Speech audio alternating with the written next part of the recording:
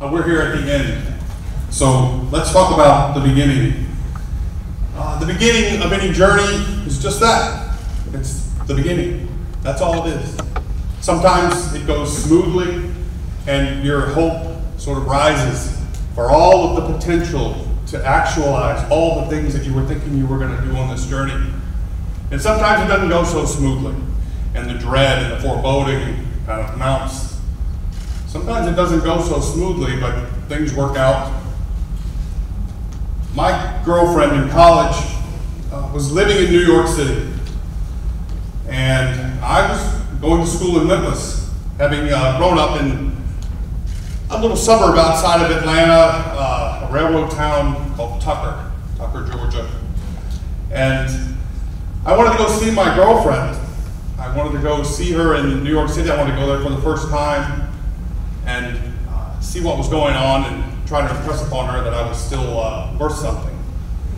I got on the phone with my dad, and I told him I wanted to go see my girlfriend, and he said, you know, your grandfather and your great-grandmother, Bobo Plaisted, they lived in New York City. And I said, yeah, I think I knew that. And he said, just don't call any attention to yourself. You know, don't look up, and don't open any maps in the middle of the street.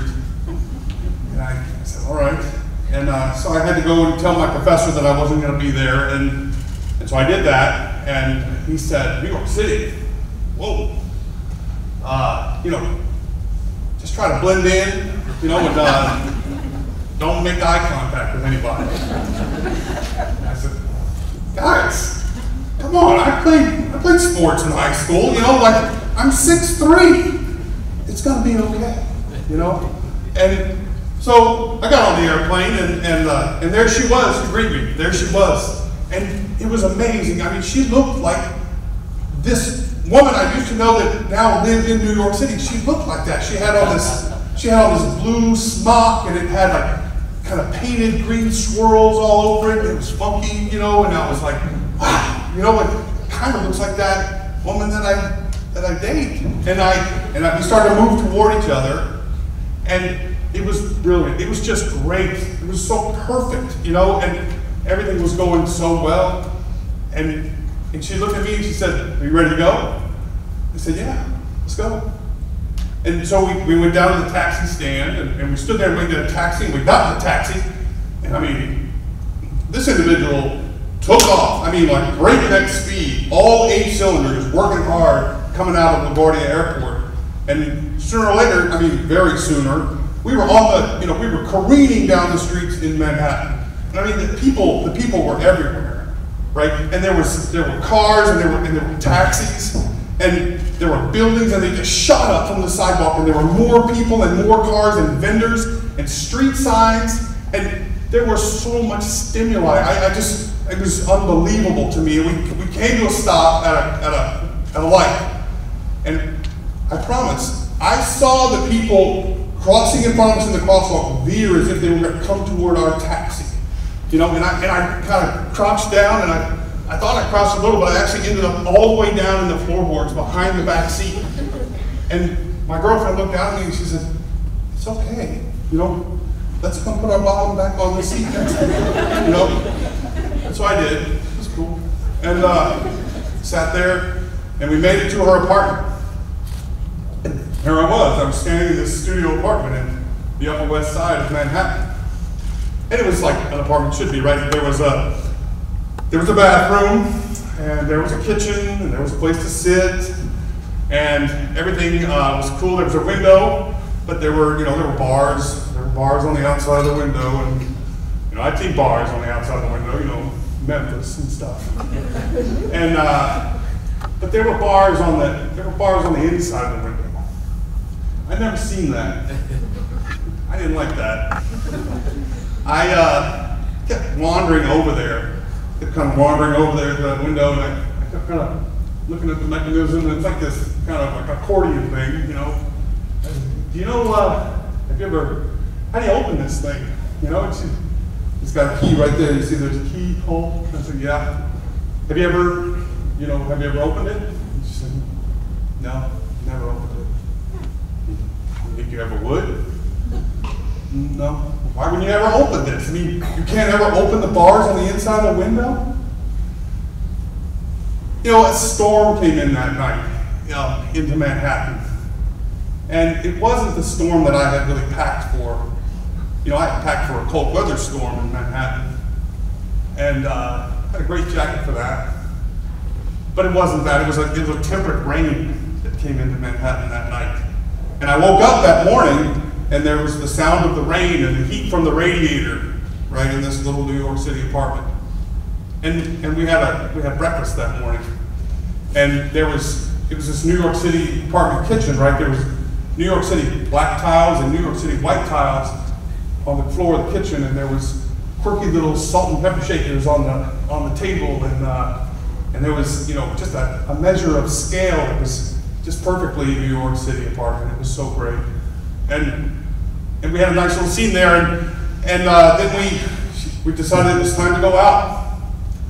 And I broke the news to her. I said, you know, I didn't really bring a waterproof jacket. She said, hey, that's okay. No problem.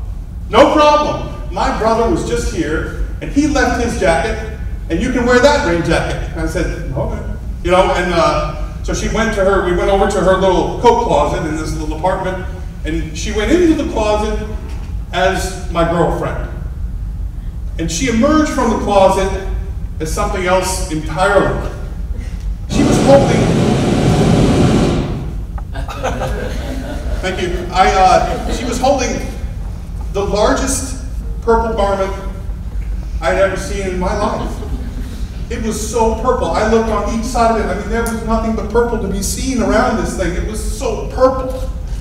And I looked at her, and I'd like to tell you that I looked at her and I said, great, that's a great coat. Give me that thing. Let me put that thing on. Let's go. Let's do it.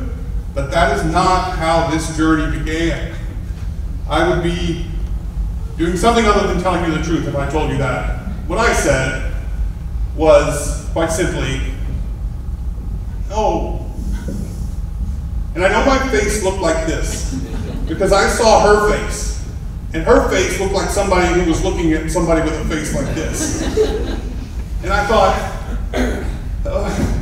you know, I never felt more conspicuous in my life, right? I mean, I'm 6'3". So the first step here is she looks at me, she says, put it on. I said, all right, I'll put it on.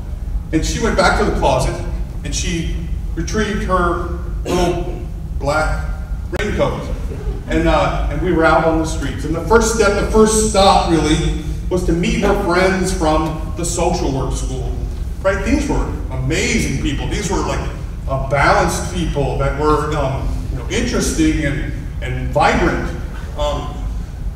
And I met them, and there was one of her friends was named Susie, and there was Brian, and there was Karen, and they said, "What's your name?"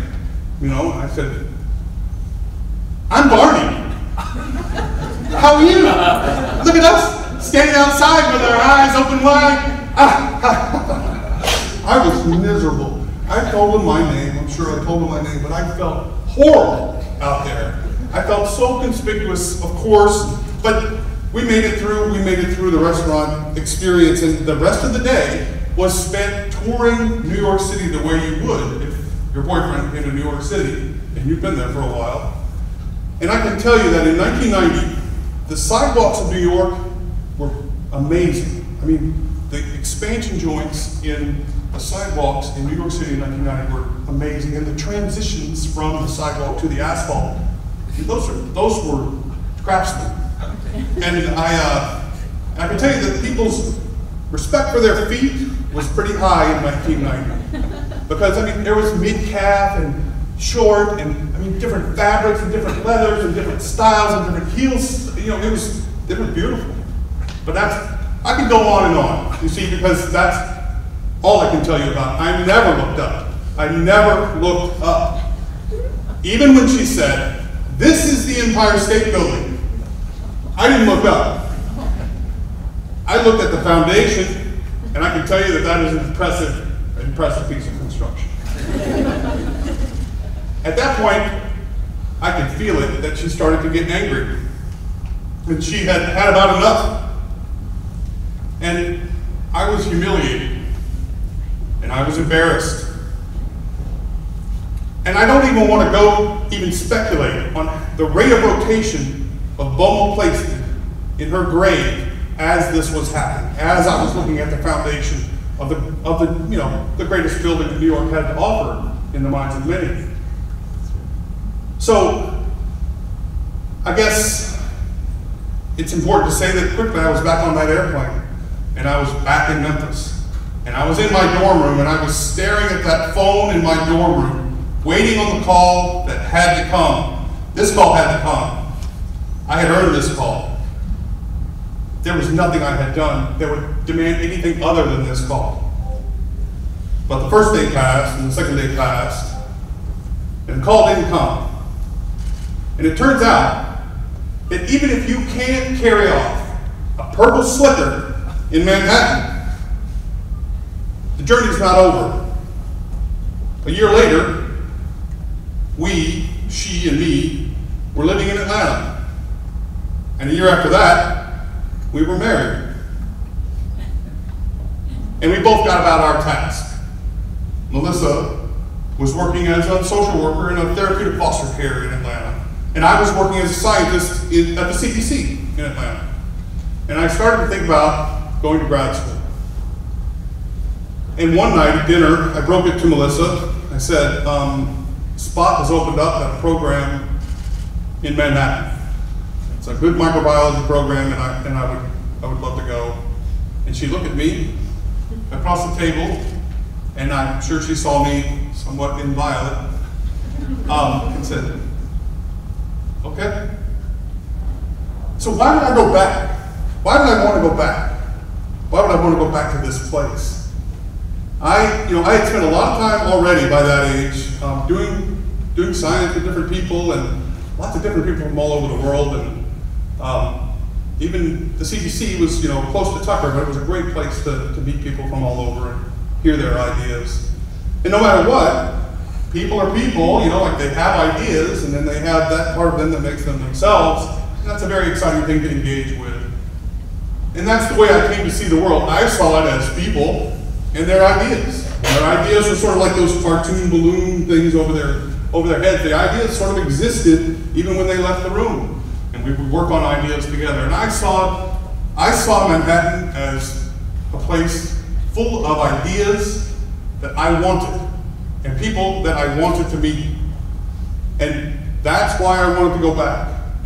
Because I knew that from an efficiency standpoint, right, that was the place where I was going to figure out what I could do and what I couldn't do faster than anywhere else. There was lots of other places I could have gone that were really, really interesting. But that's what I wanted. Never mind the fact that if a place whoops you the way that New York whooped me the first time I went there, you kind of want to know if you can do it, right? Maybe you've got enough gumption. Maybe you've got a great girlfriend who became a great wife, who's going to be your ace in the hole every time you get into a situation where you find yourself on the floorboards and you can't figure out how to get your bottom back up on the seat. So we went back. We went back in, and this time it was much, much better. We stayed there for 6 years, and we had our first 2 children there. We had Eli and Avery, the olders, as we call them, to the youngers, Cella and Livvie D. And we learned a lot about ourselves. Each of us learned a lot about ourselves, of course, and about each other. And we carried the momentum and this rule about pushing into what has now been 30 years. And yes, it was a tough beginning, right? But so far, so good when it comes to the outcome. I want to say that overall, it's important that you do make eye contact. It's important that you see the things and the people around you. It's important that you look up. It's important that you see the beauty of the things around you. As for your outerwear, I'm going to leave that to you. So thank you very much, and my best to all of you.